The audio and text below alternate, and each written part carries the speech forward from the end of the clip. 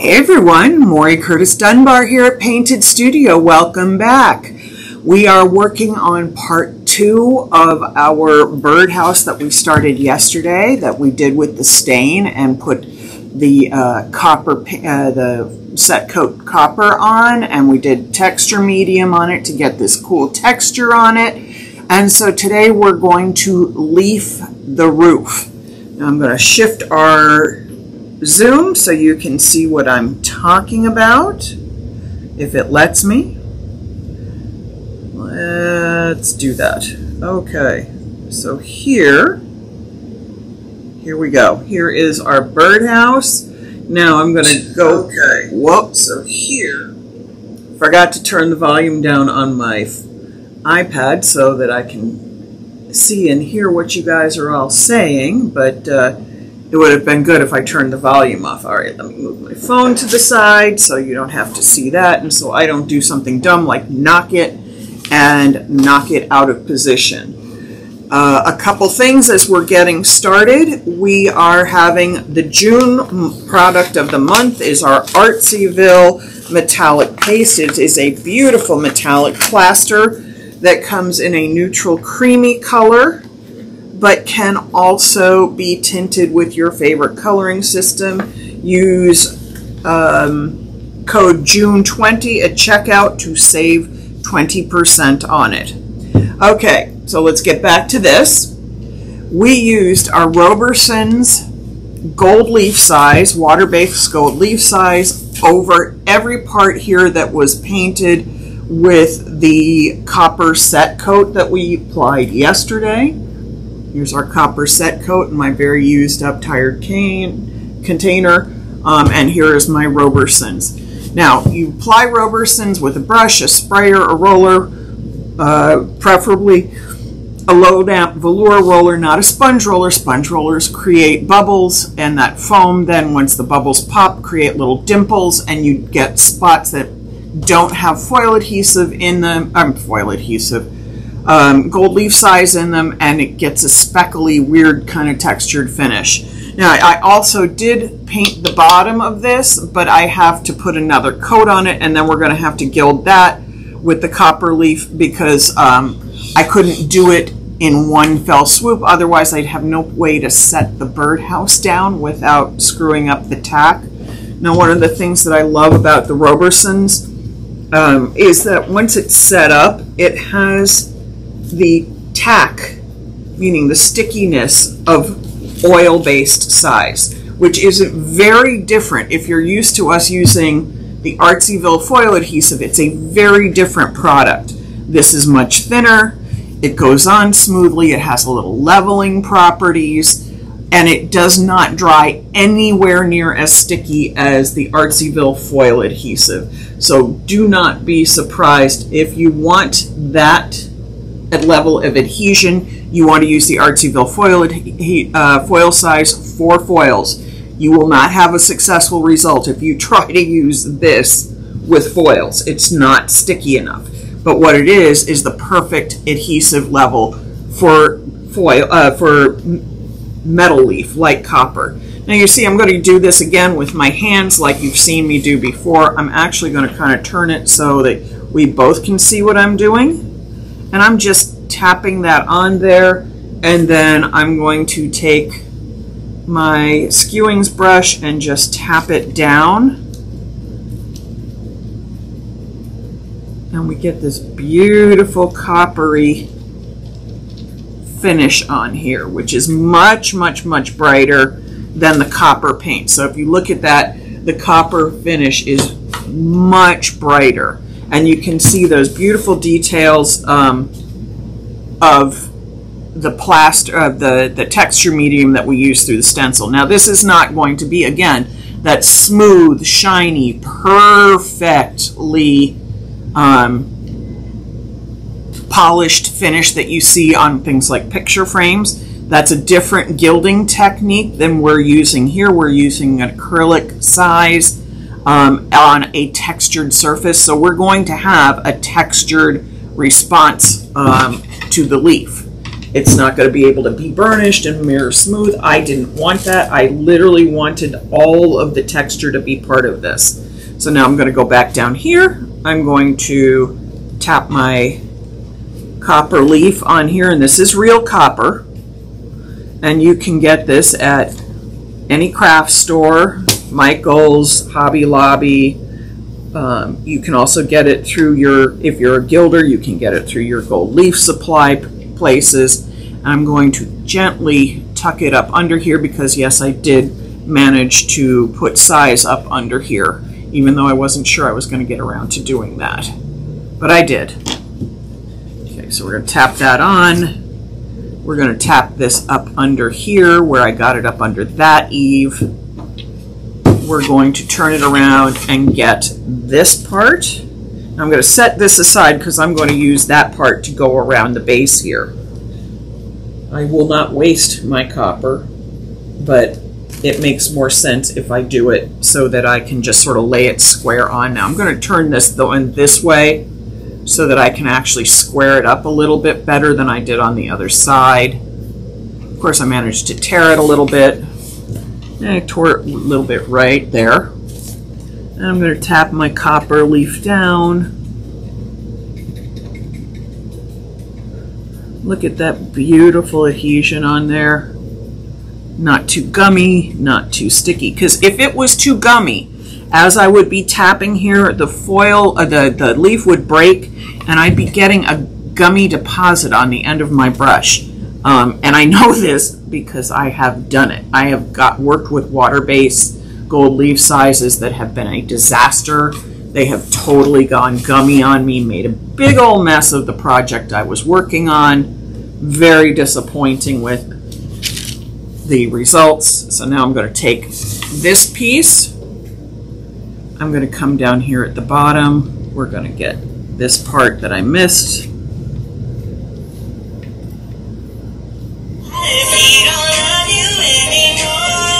Sorry folks, I thought I hit the do not disturb button on my phone, but clearly I did not.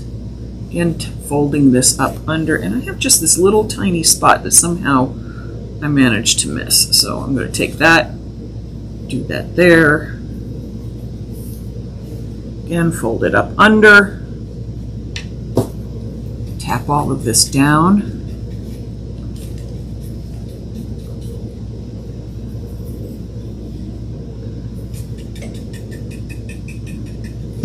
So I like to tap it. You want to tap it and smooth it all down to the surface first. Now, I've had this copper leaf forever. I'm going to tell you that right now. It's been around a while, so some of the copper is ever so slightly discolored, and that's fine. That doesn't bother me at the least. It's actually not on this piece. It was the top piece. So if you look closely, you might see a couple streaks of more oxidized copper right in here, where the rest of it's brighter. That doesn't bother me. I think it's kind of pretty. That's not going to be a problem. If it was vital that it stayed all the same, I would do something else, but it's not, so I don't have to worry about it.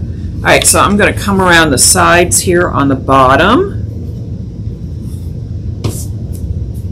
tap that on, tip this a little bit so I can tear it off. Now you can actually use your brush to tear it off, but usually when I do that, it crumbles a little more than I want it to. So I come back in, and a lot of times I tear it with my hand.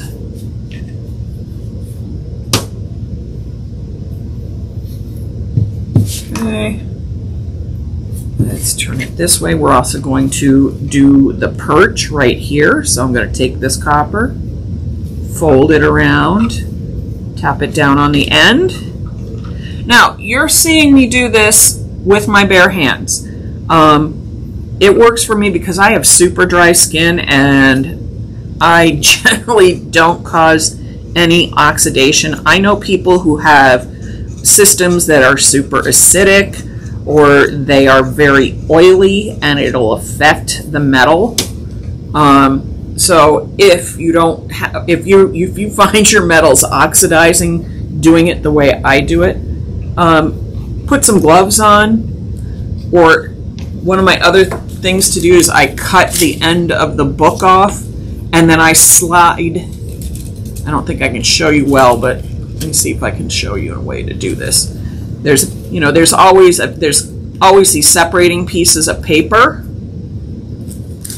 And this is to preserve, excuse me, to keep the metal from sticking to itself, make it easier.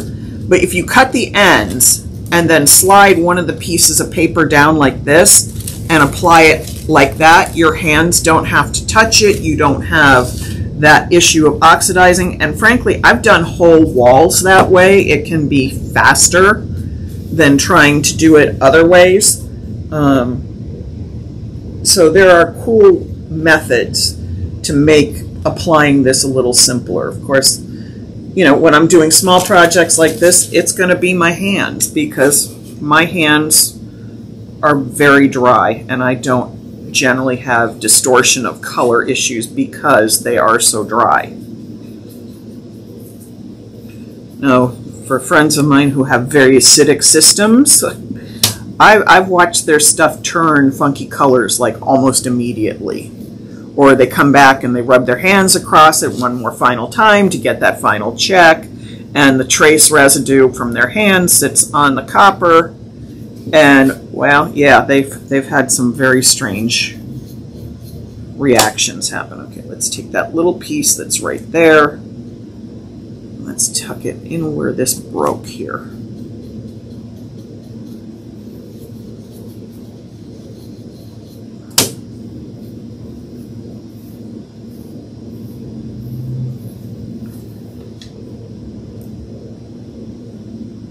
Now, I'm sure if you've all gone to Michael's and looked at the copper and the gold leaf and not known how to do it, these are ways to do it. It's very easy. It's very simple.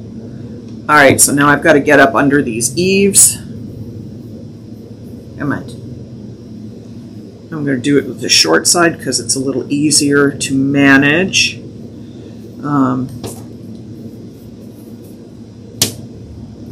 And truly, I've used every product that you've ever seen in Michael's. They're okay, but I will tell you right now, you'll get a better result using the gold leaf size that I'm showing you here, because it's designed not to be too sticky and gummy and leave weird marks. I really am very impressed with it, which is why we're carrying it. And of course, you can find it on our site, paintedstudio.com. Just look up gold size or Roberson's, or one of the many ways you can find things. And it's under our paints and plasters and all that other stuff section on our website. So I'm going to tuck up under here. Now, up under the eaves is the messiest part because it's very hard for me to see in there. It's kind of hard to get my fingers in there. So I'm working this a little bit. But I think we're getting a pretty nice setup. So let's keep going. And I don't want to do it that way. I'm just going to keep using the copper until I run out. And then if I run out, I'll go tear a little bit off another piece. But because composition and these non-precious metals are they're manufactured a little heavier, so they're a little thicker, which means they're a little easier to use with your hands. Sorry, folks, I didn't realize I was completely giving you the back of the house so you couldn't see anything. So let's try it this way. Sometimes these positions that I have to get into, for you guys to see, are kind of weird and awkward for me.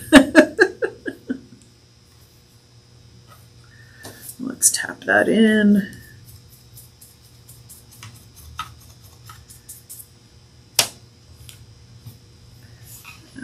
I don't need much more, but I do need some.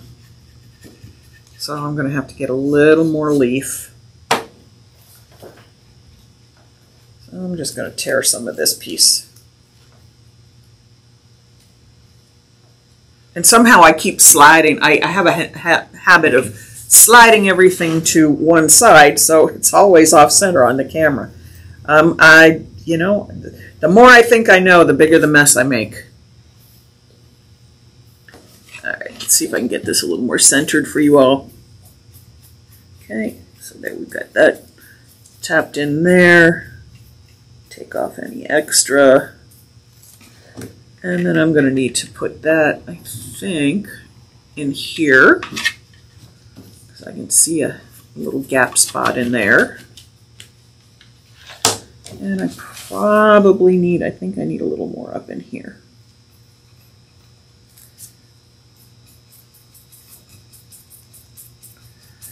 Now, I'm going to run my fingers over this and see if I feel any sticky parts, because I thought I did a minute ago, but I don't. And then let's clean up all of this.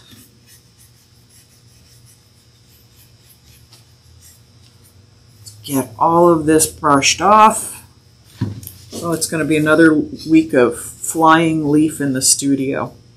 Now, I know a lot of professional gilders who do nothing but gilding.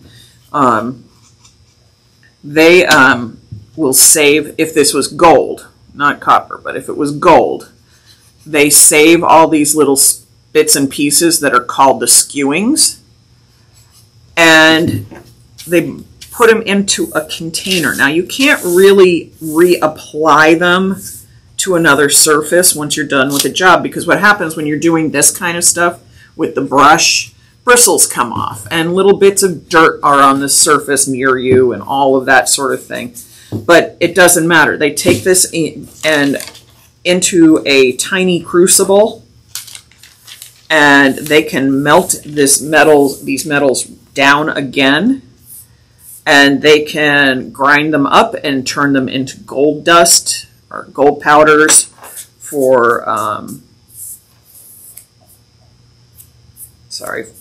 gold powders for doing like flash gilding and stuff. I mean, if you're doing this all day, every day, and you're spending a lot of money on your metals, yeah, you're going to save your scraps, because when you put it in the crucible, the heat burns out all of the little hair fibers from the brush and any extra schmutzy stuff that might be on there that you don't want. If you're like me doing it from time to time, I don't keep the skewings. I tried once. I thought, oh, let me save all this metal going everywhere. And then what I realized is that I had little bristles like this stuck into it, and it made just a heck of a mess. Let me turn this on, see? Let's see who's in. Oh, yes, Kate Whitson is the one who turned me on to the Robertson size, because it's really nice. And she has fooled actual architects into thinking it was oil size. Finger condoms are awesome. Yeah. Yes, they are called finger cuts. If anybody's ever seen them, they look like the fingertips of rubber gloves with an edge on them, but finger condoms is funny to call them. So I appreciate that. Let's see what else is going on here.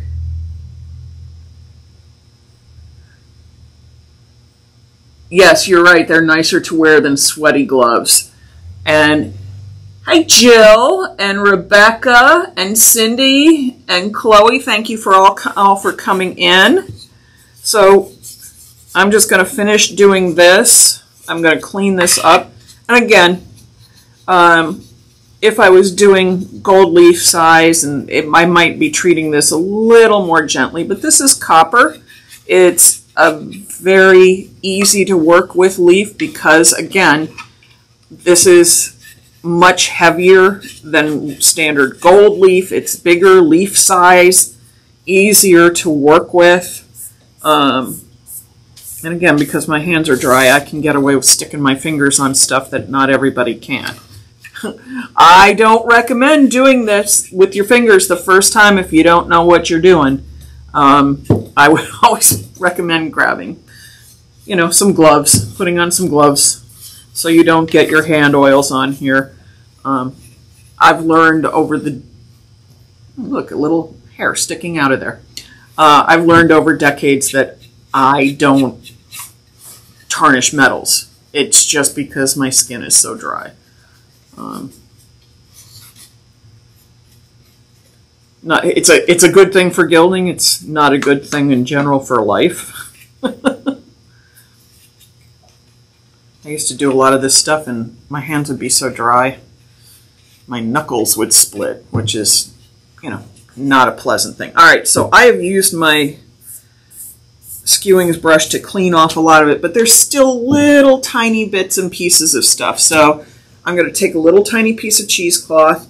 Real gold, I would choose a piece of very soft cotton t-shirt material, but this is a coarse surface too, so I can use something that's a little more aggressive to wipe off any odd bits and pieces that I don't want on here.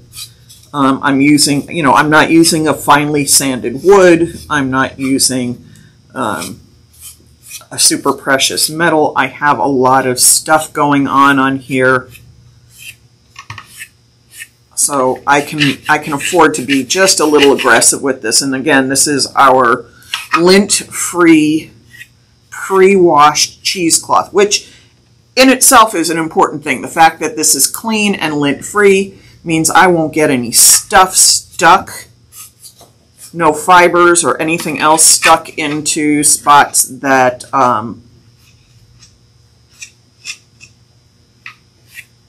that might have a little adhesive on here, and then I have to get a tweezer out and pluck out the fibers. And because it's pre-washed, there's nothing on here that might do something bad to it, like cause some weird oxidation. Because things that have not been cleaned and then have been handled a lot can cause problems too. You can have chemical residues or size or stuff on them. What the heck is under? There's always something sticking out under here. Oh my God. What I'm telling you, folks. You're lucky some days that I'm just, every day I'm finding little surprises somewhere. All right, so I think we've got this. In the upcoming days or so, I will do the copper on the bottom of this. I'm just, again, not going to do that right now, because if I do that, we're done with the end of the live today. But what I am going to do is show you how we clean the metal and then to use Whitson's Universal Lacquer on it.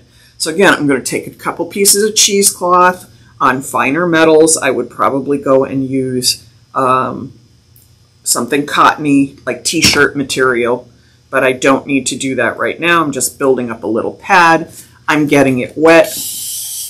Again, bigger jobs, more water, bigger cloth, small jobs, not necessary. So I've got this wet, and I happen to have some of the Whitson's degreaser for leaf.